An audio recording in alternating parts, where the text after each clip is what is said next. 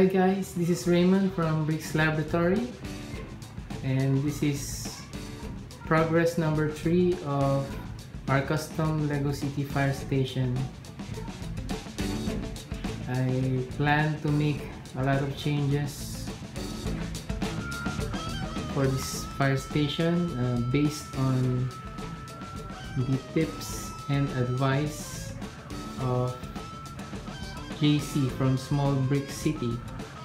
He has given us several insights on how to improve this fire station, and I am going to implement them. First, I replaced these brick-built stairs with a ladder that goes from the ground floor and up to the second floor and up to the rooftop of this structure. I also moved the fire pole from the garage to this dispatcher's area so that I will only have to make or create one hole from the second floor, from the floor of the second story. And because of that, I plan to remove these doors so that firemen who slides down to this fire pole will have easy access to get to the fire truck. So I'm going to remove these doors. So I also emptied the whole dispatching area because I think that it will have a new layout once these doors are removed and this ladder and fire pole are fixed into place. So I will figure it out what kind of layout it will have. For this second floor sleeping quarters, I think I will have to also change this, and instead of making this a separate room, perhaps I will make the second floor one whole room, which includes the quarters here, sleeping quarters, the break room, and the kitchen, and here's the fire pole and the ladder or the access to the second floor and rooftop. So that's what I'm thinking right now. I know it's a lot of work, but I also know that it will be worth it, and I trust JC's advice regarding these matters. I will also improve the texture of the windows to this side, and I'll also try to improve the front. So this is going to be an enjoyable build. I know I will enjoy this. So see you guys later. So here it is, guys. This is I think the best that I could do for now, and I hope you all like it. I already finished the second floor of our fire station, of our custom fire station. It's Re-MOC, and I'm quite happy about the result.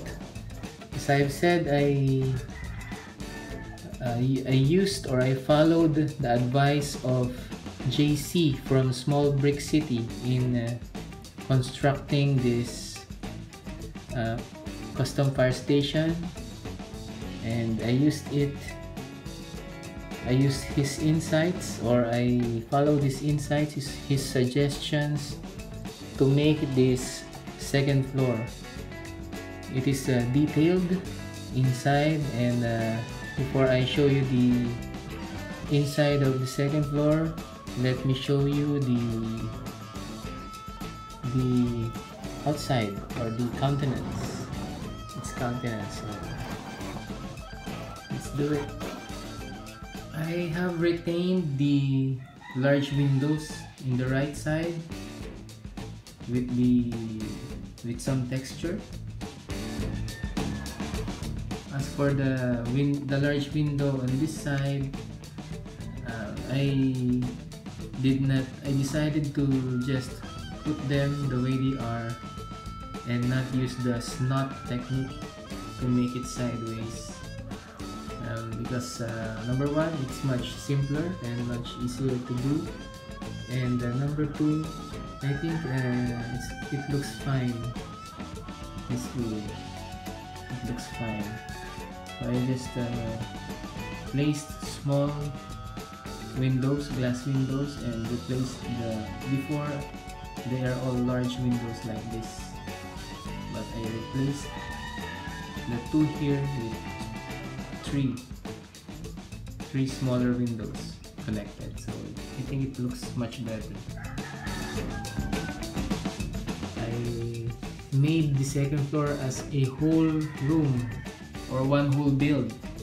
Before, I only made a small building here, a small room for the sleeping quarters of the firemen, but I decided to make it one whole build, so it will be stronger or tougher. Then I placed these windows outside. I intentionally protruded them to create texture, and also placed awnings on each window, and then covered the top with 1x4 tiles to make it look more streamlined. These are also windows, so you can see the inside. And for the left side, the same window protrusion with awning and tiles on top. So that's what I did for the outside of the second floor. For the back, it's a straightforward wall, because this will be butted up against a real wall. So that's what I did. As for the interior of the second floor, if you will remember, initially I placed the sleeping quarters of the firemen here on the right side, so that the dispatcher's area is down the bottom. But JC suggested that I should just remove the stairs and place a ladder instead, so that's what I did. And also put the fire pole on this side, so that only one hole will be created and I can maximize the space of the second floor. So that's what I did. I moved or transferred the sleeping quarters here on the left side, because I think it's awkward if the fire pole and the ladder, that the access ladder from the ground floor will be inside the bedroom or the sleeping quarters. So it's much better this way, that the ladder and the fire pole is in a common area or common room. So the sleeping quarters was moved to the left. I think this is a much better position for the bedroom. And I also made a small toilet here in the middle of the second floor. You can see it's hard to see inside, it's dark, but there's the toilet bowl with a cover and the toilet paper, the flush at the right. So that's it for the toilet. As you may notice, our kitchen, I modified its configuration to adapt to the new layout, or to adapt to the layout of the second floor. Before, this side is on the other side and the drawers are on the left side, so I just switched it so that it will fit the layout. It's just the same, just switch the other way around. I also placed the fireman's vault on the second floor. Before, it's in the ground floor, but I place it here because I think it would be more secure if it is on the second floor. Then on this side, on this corridor, I placed the small kitchen and dining set, 2 chairs and a table. I'm sorry, it's not a kitchen, it's a dining set. And put this cornflakes brick here for decoration. I really like this corridor with 2 doors. I think it's a great use of space, so thank you again to JC from Small Brick City for suggesting these things, and I'm so happy to have this. By the way, the ladder doesn't only cater to the second floor. This is railing, but it also goes up to the rooftop, so it's a great access from the ground floor to the rooftop. I placed this jumper plate and another modified tile here to secure the ladder in place. So let's go to the bedroom.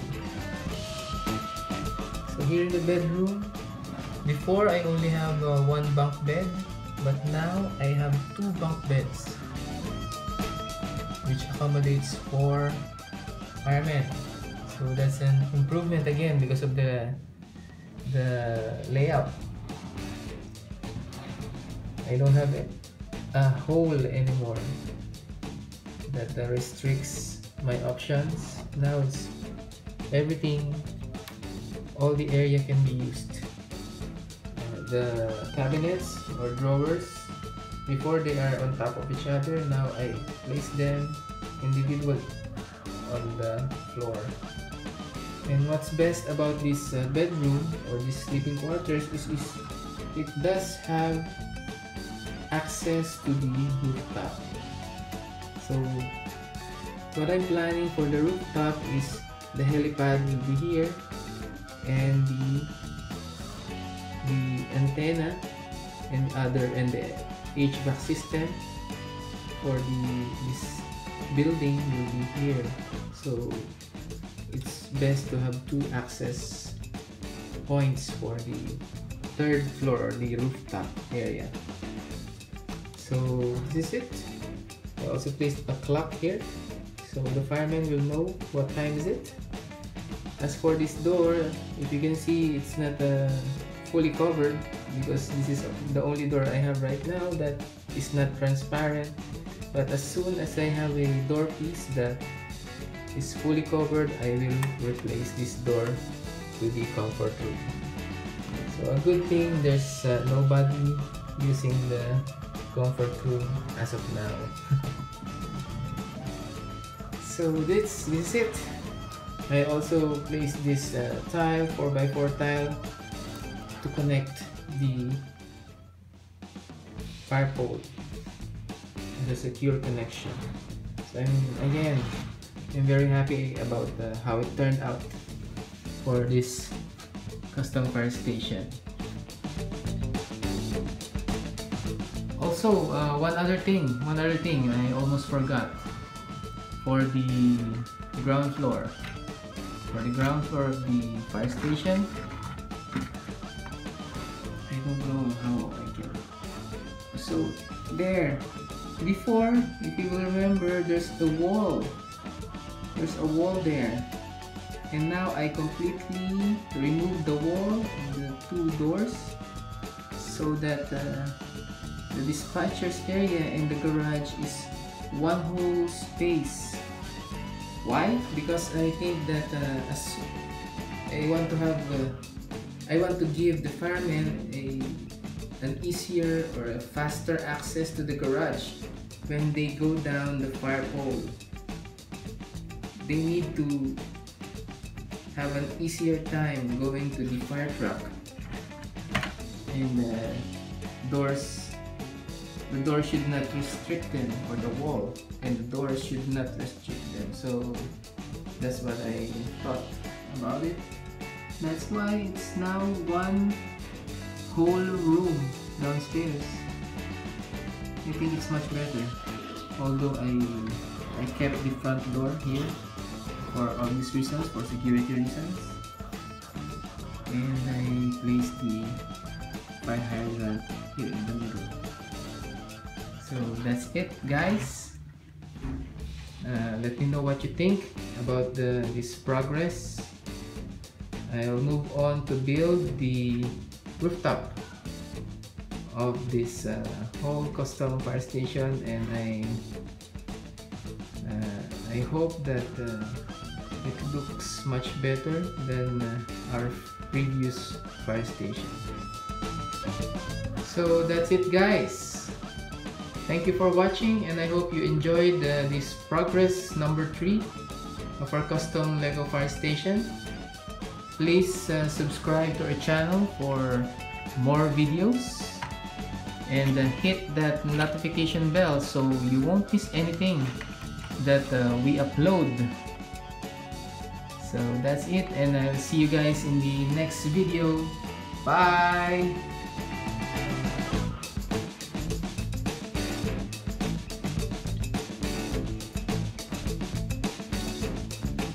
Hi guys! Hi. Say welcome! Welcome. Welcome to Break It's our turn. Bye! Bye. Bye!